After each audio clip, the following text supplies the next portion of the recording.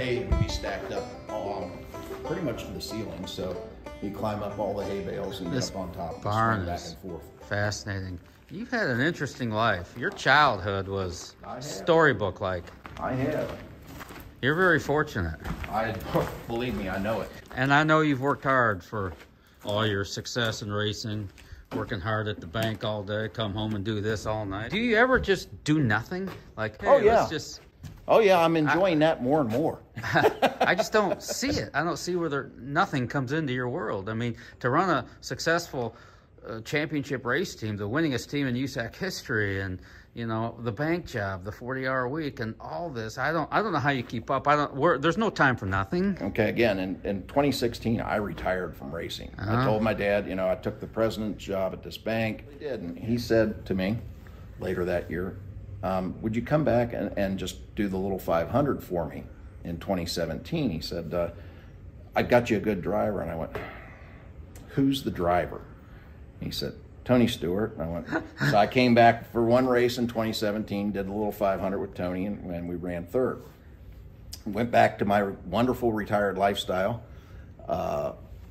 Then ended up 2018, he said to me, Rob, you know, every year for Father's Day, you got me a feature win. And, you know, he was still going down to Lawrenceburg with our local team. He wanted to continue racing, even though I wasn't going to be in it, but he couldn't do the work anymore. He was in his mid-70s. Yeah. So he would go to Indianapolis and basically lease a race team, all their equipment, their personnel and everything, and bring the sponsorship dollars to them, and it would be called Hoffman Auto Racing.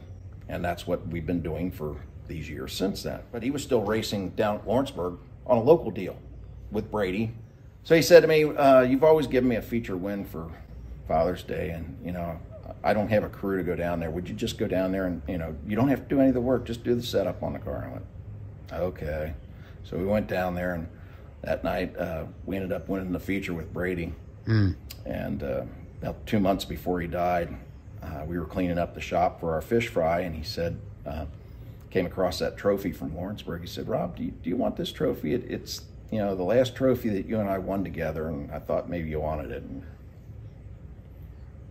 yep, that's it's probably my most prized trophy. Yeah. From a local race. Oh, of course. After all the wins that we've had at all the big races. That has to be number one. It is number one. Yeah. It occupies a special spot. As it should. Yep. That's a cool story. You got along well with your father. We did well. Because not every father and son does. You know, I've had my issues with mine. But you guys got along okay? Well, we did. There were times in the shop that it looked like Paul and Polly from Orange County Choppers, and, you know, we'd be yelling at each other. That's all right. That's all part of it, though. We had tremendous love and respect for one another, and we spent a lot of time together. Oh gosh. Either up here or on the road, and, you know, when I talk about, you know, the relaxed lifestyle I live now, I'm so thankful for that, because my long-suffering wife, you know, she's been such a huge part of my life. You deserve some sort of award or something. Does. I'm not sure really what that is. For putting up with me and all the racing and everything. Mother of the century here. You know, for however long, I'd use every vacation day I had from the bank to go to a race. Oh my God. But we never got to take family vacations unless it was something that was associated with going to a race. Unless it was Eldora Speedway. Hey, you want to go to Eldora again? Racing on the national scene with USAC was actually pretty nice, because one of the races they held was a Silver Crown race at Disney World, so I got to take the family to Disney World. We'd go to Richmond. We'd end up in Virginia Beach. We went to Pikes Peak. You had to create vacations along the way. Along the way, but they were only like 1 or 2 days, and you know, it wasn't a true vacation. No. When I retired from racing, we started going on vacations, real vacations, and oh my Lord, what a difference that is. Did you enjoy it? Oh, I love it. We went, I think the first one we did was... You feel like you're living again or something? Or a little bit. Yeah. I mean, I'm experiencing other things. We went to Southern California, rented a motorcycle, and I rode Pacific Coast Highway with her. Oh, really? That's cool. Wonderful. It really was. That is so cool. But, you know, things like that we never had the opportunity to do before, we're taking advantage of that. So that's really neat. I'm perfectly fine with doing what I'm doing right now with, You know, Brady running the race cars out of his shop out there in Union City, Indiana, or Ohio, and doing a little 500 car. And I hope Brady's my driver again this coming year, because he does a hell of a job there. And then starting the kids on the quarter midgets. Yeah, that's neat. I'm perfectly fine doing that in the banking, and still enjoying the other aspects of my life, my lovely wife. Yeah. You know, some of these trips we'd be coming home from Wisconsin or Pennsylvania, and those are such long rides, all-nighters, and we'd roll into the shop about 6 a.m. I'd go home, take a shower, and go to the work. Bank. Yeah. I can't do that as much anymore. That's punishing. Yep. That's punishing. So we'll go take a little tour of the house. She's got her own stuff here as far as incredible. Her dad, when he was 18 years old, he was working a summer job before going to Notre Dame on a football scholarship. And he was involved in an industrial accident. A paper bale fell off a forklift and fell onto him and broke his back, and he ended up a paraplegic. No kidding. Now, they told him at the time that he probably wouldn't live to be 35, because paraplegics just didn't live that long back in those days. He was a stubborn guy. He ended up going to Xavier University and getting his degree. He married his high school sweetheart. That's so cool. Fathered 4 kids. Wow. Drove a car every day. Put hand controls on a tractor so he could bush hog. Taught them how to change their oil and do maintenance on their car. She said he made me change my oil. Oh, really? Yeah. So you had to change oil? Change the oil, rotated my tires. So that's another little interesting sidebar. We saw McNicholas rockets out there on the... Yeah, on the back of that car. He was the chemistry teacher at McNick and taught my father high school chemistry. Oh my gosh. Yeah, so how far back we go, it's kind of scary when you think. No, I think it's so cool. Any idea who lived in this house in the 1700s? What I was told was it was a land grant to a colonel from the Revolutionary War. Wow. So this is the kitchen that I grew up in. I ate a lot of meals in here. And you did. We have no air conditioning in this house. Hot water heat, and you just love to sit on those radiators in the cold winter months when you come from outside. You know what? One of the things I've always wanted to do is go back inside my childhood home. I mean, someone else owns it, so I can't. But I want to go bang on the door and just ask if I could come in for 10 minutes. And I mean, I mean, the attachment you must have to this home must be pretty incredible. I've only lived in 2 places in my entire life. This here house and the one you're in now. When she and I got married, we bought a house, and we are still in it 29 years later. That's so cool. So this is our dining room, and you see Gosh, it's a we will huge stuff dining this room. place in Thanksgiving. Oh, that's cool. Special occasions, birthdays. The 54th running of the Indianapolis 500. 1970. Yeah. Al Unser. If I had to guess, this is probably an Ezra. Yep, Ezra Brooks. Al Unser, the winner. The Johnny Lightning car. See how thick the wall is here? Oh my God. Stone. That's This is a stone wall. That's more than a foot thick. Oh yeah. Fireplace in this room. Yeah. Fireplace in that room. And the bedrooms upstairs. Is this a 1700 section? Yep. Wow. God, if these walls could talk. Yeah, there's an overhead picture of the farm. Old fireplace. This, I think, was probably the cooking fireplace, if I had to guess. Is this part of the 1700 This section? is 1700 section. I mean, look, these old they don't make baseboards like this anymore. They're nearly a foot tall. But look at that. Look at the size, thickness of that wall. That's the interior wall. That's an interior wall. And it's all stone. Uh-huh. Oh my By God. this time, this was all enclosed. Look at this wall. I can't get over this, how thick that is. That's how you can delineate what's what here. I mean, this is a stone castle from the 1700s. That's amazing. This area is really cool for a family gathering. Oh, yeah. And then some. Would it be impossible to pick a driver over the decades for Hoffman Auto Racing that might have been one of the best? Or you've had so many, I mean, I don't even know how you pick one. That's really putting you on the spot, isn't it? It is putting me on the spot, but I can tell you hands down the best driver that I have ever worked with, by far, bar none, Kyle Larson. Well, no surprise there. If you worked with Kyle Larson, he's the best driver in America today, possibly the world. Well, I knew that, though, in 2011 when he drove for me. He drove for me 5 times. We won 3, finished second once, and destroyed a car. Wow. So, he's amazing, isn't he? It was phenomenal. He's unmatched in the world today, I don't think. He absolutely is. And I knew that. I mean, I worked with Jeff Gordon a little bit. I worked with Tony Stewart, and when they were the same age as Kyle. Mm-hmm. And, yeah, by far. Yeah. However, that being said, probably the second best driver I ever worked with, Brian Clausen. Ooh, good choice there.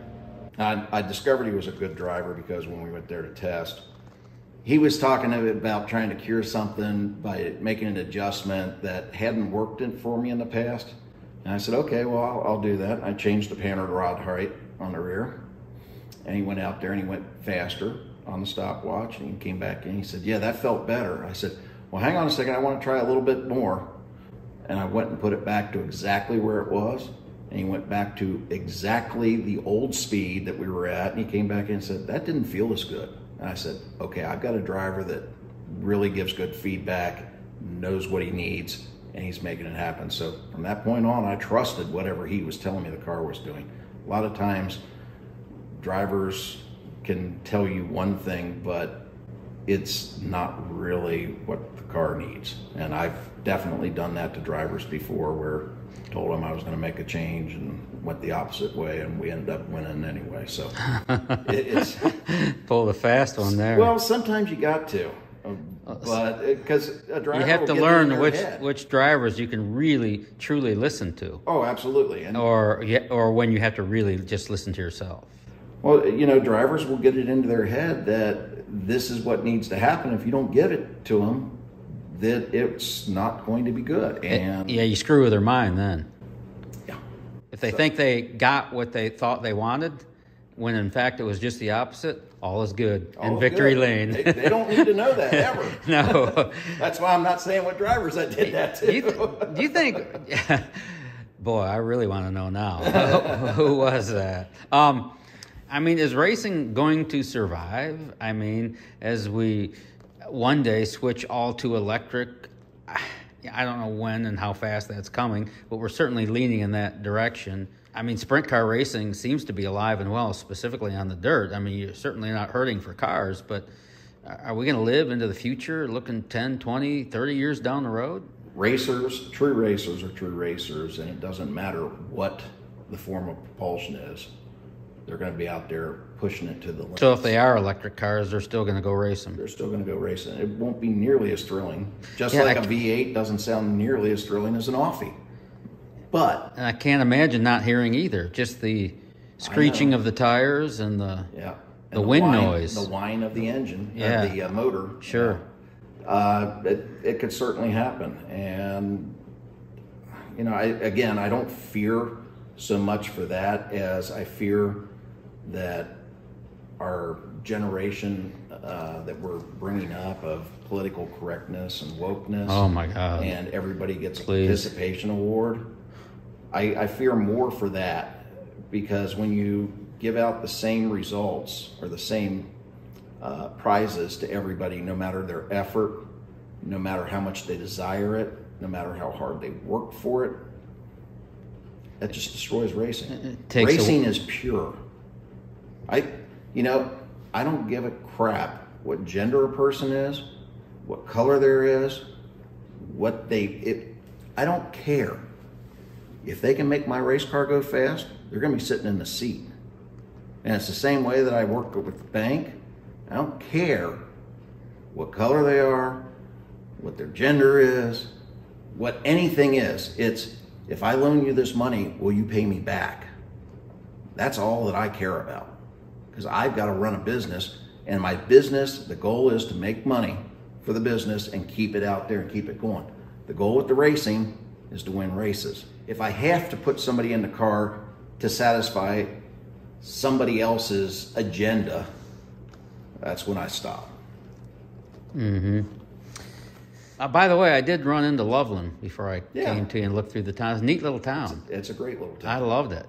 It was a lot smaller back in the day. I can only imagine. Is there one racing memory for you that would stand above all the others outside of that cool trophy from your dad that you guys kept? The one that always sticks with me from Indy cars was my first time over the wall to change a tire on a pit stop, and it was under green flag. We didn't qualify very well, and of course you pick your pit stall by how you qualify, and we were up almost the last pit on pit road, so up near turn 4. And I went over there and I got the gun in there and I hit it, and the wheel nut's spinning off, and I see out of the corner of my eye a car coming off the track and onto pit road, and they didn't have pit road speed limits back then. So he was still running probably 180 when he went past me, and it was AJ Foyt, and he passed within about 10 feet of my feet at 180 miles an hour. And when I got back over the wall after the pit stop, I remember for like 3 or 4 minutes just sitting there shaking with the adrenaline. That was a huge one that's always been impressed upon me. The Mopar Million was a great one. You guys won that? No, we were actually leading it with about 5 to go, 10 to go, and Dickie Gaines was driving for us. Dickie Gaines almost won the Mopar Million? Oh my God. He left just about that much too much room on top, and Haudenschild got between, between him and the wall. Did Dickie finish second? Nope, because the next corner he tried to get him back and overdrove the car and slid it, and Stevie Smith dropped underneath him, but he did finish third.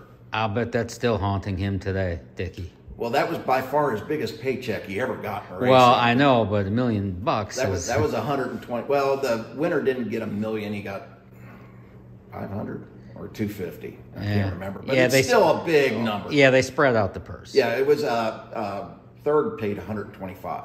Wow. Yeah. Back in the old USAC days, I remember the owner got 40%, the driver got 40%, and often the chief mechanic got 20%. Is there a formula you guys work with, or? Yeah, my dad would always pay the driver 40%. Car owner would get 60, and then I'd get 10% of that total. So car owner really got 50. If the driver won the race, they got 50%. And that's how we've always kind of paid. like bonus. Yeah, bonus money. Well, yeah, incentive. You want them a little incentivized for those wins. Oh, you mean like everyone doesn't get the tallest trophy? Do you know how many victories you have overall? I mean, is that a number? It is a number, and we actually kept track a while back, but I know it's over 135 USAC victories now, I think. USAC sprint cars or across the board with sprint cars? Sprint cars. Wow. Yeah, that doesn't include so cool. Silver Crown or midgets. Right. This is the actual rear end that was in it. Eldora when he flipped. This is this is pieces from and parts from the Kyle Larson crash. Yep, that's the actual right rear tire. And that's what's left of the front axle. Oh, plenty to work with there. Yeah. So what are you going to do with this stuff? Are these pieces and parts valuable because Kyle Larson crashed this car? Well, what we've been told is that if you have actual pieces from the car, then even though they're crashed and they're damaged, it serves to give the, provenance of the car, the history to make sure that it's actually the car. So we kept a lot of the parts and pieces. A guy expressed interest in acquiring this car. He bought the frame and had it repaired. So he's got the frame. He's got the frame, and he's going to finish the restoration. So this is kind of interesting because I look at some of this stuff and I think to myself, well, we'll just throw that away and get it out of here. But not necessarily so, because Kyle Larson crashed this car. Kyle Larson crashed it. That changes the ball game. What are you going to do with that? I don't know. That's a good question. But it is absolutely, this whole box came off that car. Wow. He crashed this at Eldora? Oh, look it up. He has said that is the hardest crash he's ever had in his life. Is he a good kid? Nice, good man? He was such a polite guy to work with. And, again, I haven't talked to him in long time. 8 years. Yeah. So it's been a while, but he was such a nice guy back then. Yeah. Just a true, pure, raw talent. I mean, he makes everything go fast, and he wins. It doesn't matter what he gets in; he's probably going to win eventually somewhere. Hey, put him in a Formula One car. I bet you he'd be. You know, I said that earlier this year. I actually got a little soundbite, interviewed Kyle Larson at the little midget track at Indy, and I did say that. I mean, I believe that if we put him in a Formula One car, he'd be badass there too. It'd take him a little bit to learn it. He'd figure it out. But he'd figure it out quickly. He would figure it out. Yeah. He's amazing. I found out that it wasn't so much my talent that got us his wins. It was the fact that I just gave him a car that had 4 wheels pointed in the same general direction, and he did it from there. He's really that good. With reverse stagger. He didn't care. That's okay. I guess that's the question I forgot to ask was, where did the number 69 come from? That'd be a sin if I left without that one. True that. We actually had crashed an Indy car, and we had to buy a replacement. And we bought a car that was in pristine condition. It was all polished up and everything, and it had the number 69 on it. And the reason why it had the number 69 on it was the guy that we bought it from was trying desperately to gain Penthouse sponsorship. And he took it to the American Adult Cinema Awards. Yeah, and so that is why we had 69 on that car, and we just left it ever since. Oh my God. Which has caused a lot of embarrassment over the years. Well, of course, the sexual reference here. Well, yeah, and you know, my little Joe Saldana was driving for us over in England, and they said BBC came up to him, and he kept on missing shifts and tagging valves, and we'd have blue smoke coming out of there, so they nicknamed him Smoking Joe.